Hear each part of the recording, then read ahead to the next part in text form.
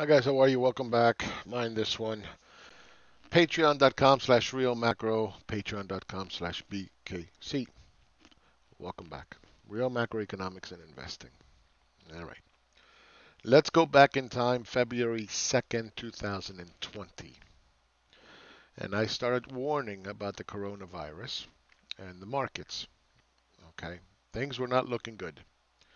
Now, you don't need to be a rocket scientist, medical doctor, or mathematician with a PhD or whatever to figure out that anything that is growing at 22% that is sickening people is definitely airborne, right? It's not rocket science. At the time, I said that even at a 1% growth rate per day, it's 30% per month. That's a huge growth rate. And at the time, it was 22% per day in China. So I said the key points for macro traders, for the big picture, is to consider the social economic impact from all this. Okay, because the virus at the time in of itself was not a big deal.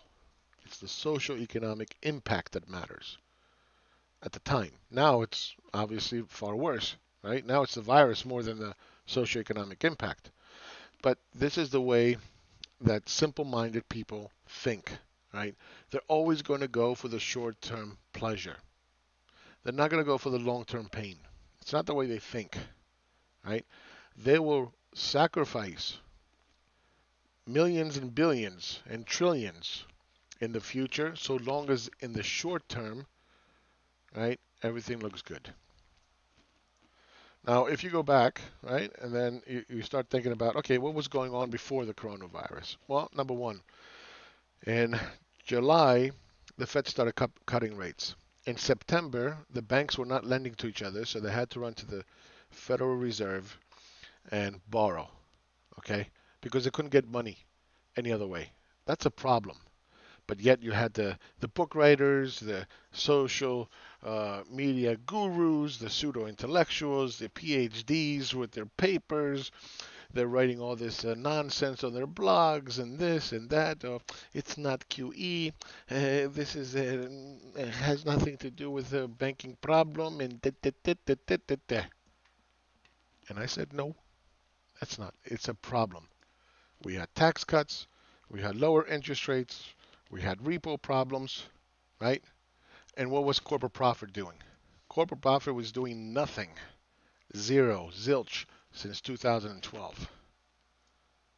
And what was the stock market doing? Let's find out what the stock market was doing. Back to 2012, right? Here it is. 2012.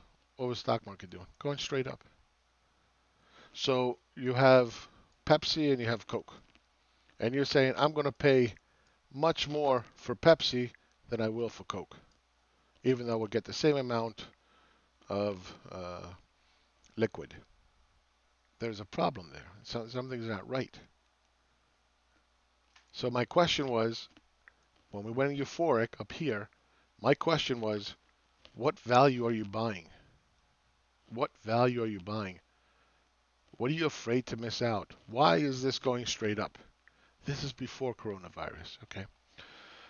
So in September of 2019, somewhere in between here, I said, okay, the economy is not doing well. Things are not looking good. Now, mind you that I've been a bull since 2010, okay? So we're talking about all of this. And then here, I said, this doesn't look good. Did I know about fucking coronavirus? I had no clue. But I do have a clue that the economy was not doing well. And that's why the Fed was stepping in. That's why we needed tax cuts. And that's why we were um, running repos. Why would an economy with 160 million people working, the most ever in history, with 3.4% unemployment, the lowest in 50 years, longest economic expansion? But what about that expansion? That expansion was only about 2 to 2.5%. I can understand that with 7% unemployment. I can't understand that at full employment or max employment, right? 3.4%. So why can't you get economic growth? Something is wrong somewhere, right? All right. So the problems were prior to the coronavirus. Coronavirus triggered it and made it 1,000 times worse. And that's why in the next point here, I said the markets are extremely overbought currently. All right. And sure enough, uh, the virus has become a huge, huge problem. Now ask yourself that. How can a little peon like me, a little nobody, back on February 2nd, can tell you how bad this is going to be with the coronavirus and how bad the market is going to be affected by this, and yet Trump didn't know. With all the intelligence, all the resources in the world, he didn't know. He was telling you, it's just a hoax. It's nothing. So let's see what he's saying here. A lot of people would think that it's going to go away in April with the heat. This is February 10th. 12 cases in the United States. 12 cases in the United States. That's it. Why? Why was there 12 cases? Because we never tested. How are you going to test? I mean, how are you going to have cases if you don't test? And meanwhile, we had thousands and thousands all over the United States. Yeah, Nick, but you don't understand. The problem was in China. The problem was in China. No. We have 22,000 passengers that come from China every single day into the United States. You don't think that you're going to have people that are asymptomatic come to the U.S. and spread it? Seriously? You can't figure that out as a president of the United States? You don't have somebody that's going to say, hey, this is fucked. And we're waiting for heat to come in April? What? Is he not aware that in the Middle East, in Iran, Singapore, Hong Kong, it's hot? I mean, this is common sense stuff, guys. This is not rocket science. So here's what he says February 20th, 27th, 2020. 60 cases. Why? Again, we're not testing. And remember, we knew, the CDC knew about it by January 31st, 2019. 15 people. It's only 15 people out of billions of people. 15 people. It's nothing. I mean, come on. Meanwhile, the entire U.S., the entire planet, all over the world, were infecting each other and infecting each other and infecting each other.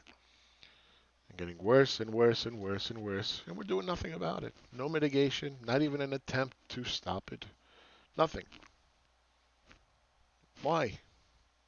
Why? Again, right? It's about that, let's make everything look good in the short term, forget about the long term. It's okay how many people get sick, how many lungs are going to be scarred from this, how many people are going to have complication from this, how many people are going to die from this. Forget about that. It's about me becoming president again and making the stock market go higher. This is when I posted the video, and this is March 5th. Okay, this is the 3rd, this is the 5th. And throughout this whole time, we just had a little normal correction. La la la, nothing is happening. Not even the stock market could figure out what the hell was going on, right? Because they're getting their information from their president. And, everything is fine. If they're telling us it's fine, then it's fine. What's it say next? Oh, yeah, they're getting better. And soon they're all going to be better. Everything is great. It's only 60 cases. Come on. No big deal. One day it's going to disappear. It's like a miracle. It will just disappear. Magic. Right? You're going to tell me this person is fit to lead? How many people did he kill by saying these stupid things? How many people are going to have scarred lungs, complications from coronavirus? How many people will suffer because of him? right? 60 cases. You know what? You want to see how many we have today? 85,749 that have been just documented. It's not that they didn't exist back then. They existed, and we're just sitting here, just going back and forth, infecting each other, asymptomatic. Why? Because he doesn't like to listen to experts. Experts are idiots. He's the only one that knows better. 542,000 worldwide, and the doubling rate is every 5 days. So that means in 5 days from now, we're going to have over 1.1 million cases worldwide, and the death rate is 24,000. Recoveries is only 126 from the 142,000. So that means that the death rate after completed cases of 150,000 so far, right, and we're still growing. Don't forget that exponentially every five days, right, is 16%. 16% of all those who have gone through the complete virus have either been recovered or died. 16% of them die. Okay, and that number is going to get worse and worse as the healthcare system is overloaded. We don't have ventilators. We don't have staffing. We don't have beds. We don't have so forth. And it's just going to get worse and worse and worse. And, all the money in the world that you're going to print, and you can't, 6 trillion so far, and you can't go out and buy the million ventilators that we need. People die within hours, suffocating, if they don't have a ventilator. We have to sit here and figure out how to split the cords on ventilators to accommodate patients. And he's telling you it's going to go away like a miracle? Like a miracle. Like a miracle. It's just going to go away. Everything's fine. Summer heat is going to come in April. Summer heat in April? What? Look at this guy. Look at this. Oh, it's a CDC official helping spook Trump's economy with coronavirus's fears. What? And this is February 28th, huh? February 28th. Right? Look at that. This is the kind of stuff that happens when you don't have leadership. Right? This is the stuff that happens. Let's go further up on my Facebook page. Um, Here, March 2nd. Clinical doctor, ER. He's running out. He's on CNBC. He's like, look, we're trying to get testing. We have to test. We need tests. We don't have them. Okay?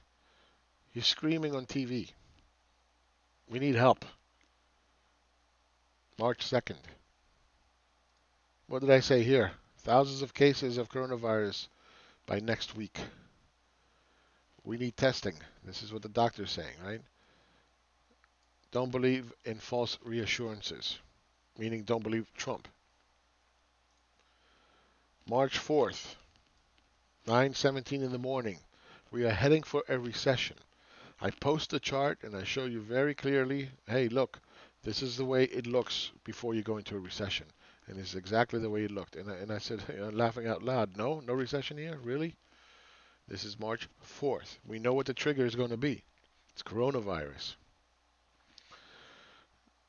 What happens by the end of that day? Emergency rate cuts by the Fed. When the Fed cuts rates in an emergency session, a recession always follows. Period. Right? They don't cut them because they're stupid. They see the data. They got all the resources in the world to see what's going on. Right? Emergency rate cut. Then you got this doofus over here. I still don't know why you're flying planes if you're such a stock guru. Right? Moron. Moron. Did he come in and ask, hey, how did you come up with this? What's the logic behind this? Ask any questions? No, of course not. Why? Because these people, they know everything. They turned on the TV and listened to Trump. They know everything.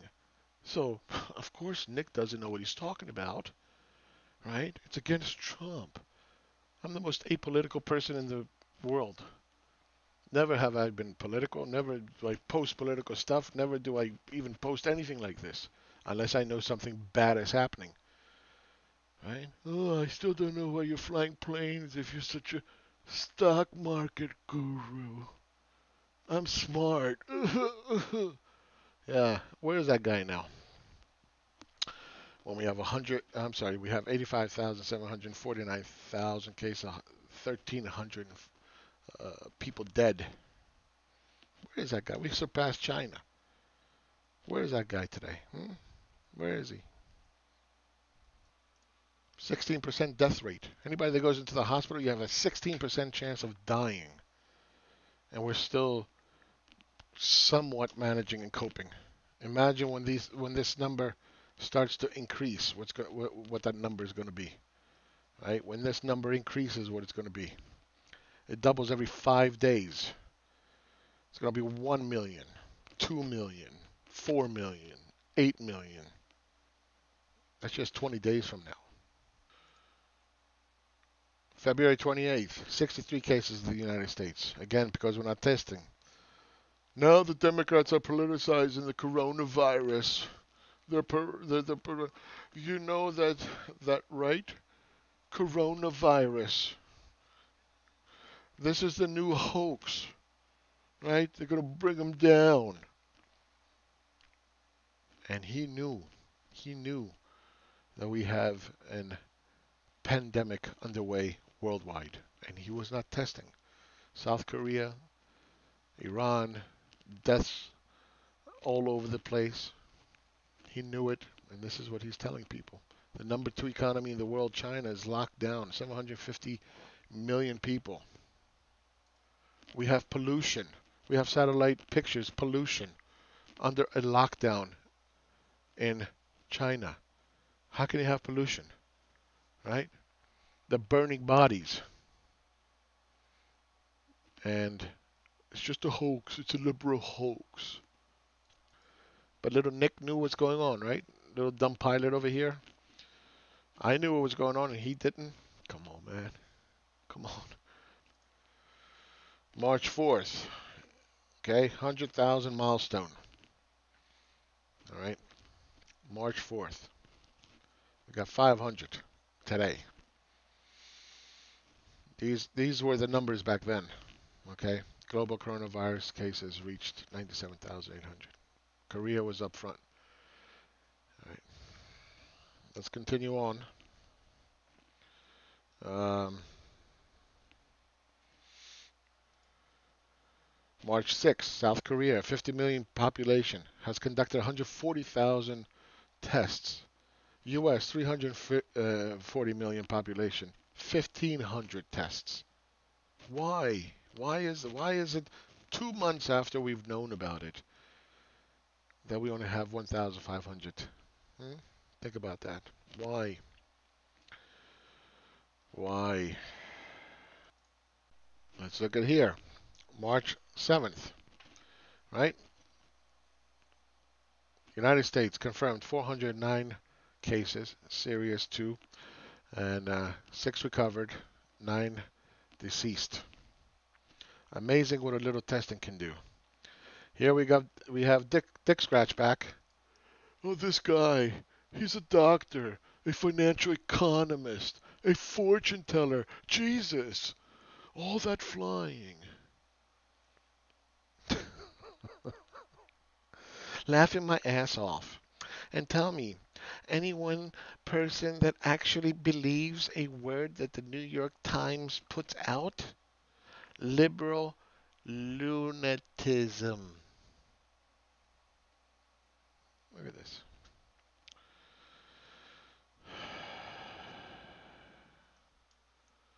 Again, did these people come and ask, why are you saying this? What's going on? What's the evidence behind it? What's going on? Any of these people do that? No. Nope. They get their information from Trump. That's what these people do. February 29th. You'll go through a process and you'll be fine. Don't worry about it. Everything's fine. Don't worry about it. Everything is good. We need a solid flu. Whoa, whoa, whoa. You got out of control there. You take a solid flu vaccine. You don't think that would have an impact? The expert. The expert. March 2nd. 100 cases in the United States.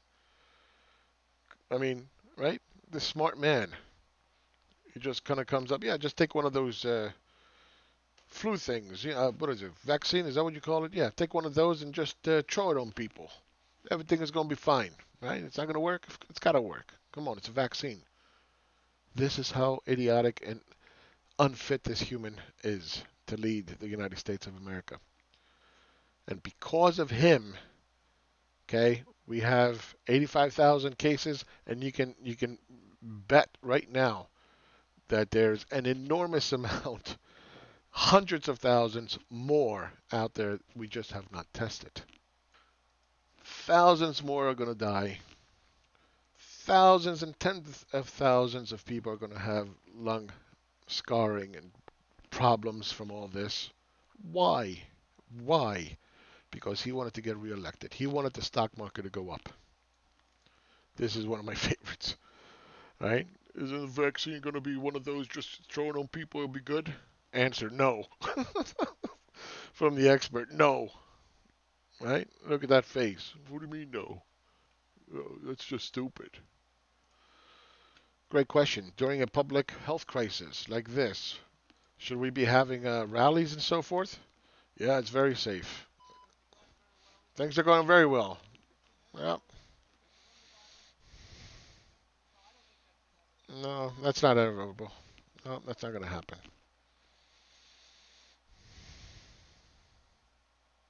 Unbelievable. Unbelievable. Anyway, shortly thereafter, he declares an emergency, and you guys know what the rest is, right? Simple minded people getting their science, their medical updates from a politician who is inept to lead, a failure, a person that's looking out for his own interest in the stock market and his swamp, and as a result, hundreds of thousands are going to suffer. And as the healthcare system starts to break down, as we don't have ventilators, we don't have proper staffing, beds, whatever, okay, this number, this percentage is going to rise. And it's not, and this is misleading. This is misleading in the sense that, how many people are going to get appendicitis and not going to get treated and die, right? People that need dialysis, people that, there's so many other problems that we have. And if the whole healthcare system is clogged up, overloaded, how many doctors are going to get sick, nurses, right? How many more are going to die? How many more? I don't know. And we pumped 6 trillion so far. It's probably going to go to 10 trillion, maybe more, probably more. And stock market collapsed. How many 401ks have been destroyed? Pension funds. Well, we can give them that. That we are now the number one country in the world infected with coronavirus. Bravo, Trump. Right? And we can also give him credit for contracting wealth inequality because he just wiped out about, I don't know, $30 trillion of value. And he's asking people to die so we can go back to work, so we can pump the market back up. He wants to go back by April, uh, whatever the date is, 13, I don't know what it is. Come on, let's go back. Everybody go back to work. Don't worry about it. Who cares how many die? Who cares how many people are going to have scars on their lungs? We need to get the economy up and running. When it was him, to begin with, that created the problem. Because he wouldn't try to contain it. He didn't try to mitigate it. He's not providing the appropriate equipment. He's relying on charity for ventilators, for masks, for whatever equipment we need. And still, to this day, the vast majority of the United States is not locked down. Why? Because there's a stupid idea out there. Well, this state only has 100 cases. What? The whole entire United States had 100 cases, and now we have 85. And because a state has 100 cases, we're not going to lock them down to prevent it? Nobody seems to care. There's no outrage. You still have people like Basil running around. It's just a hoax, it's just the flu. Don't worry about it. Let's go back to work. It's okay if this person and that person dies.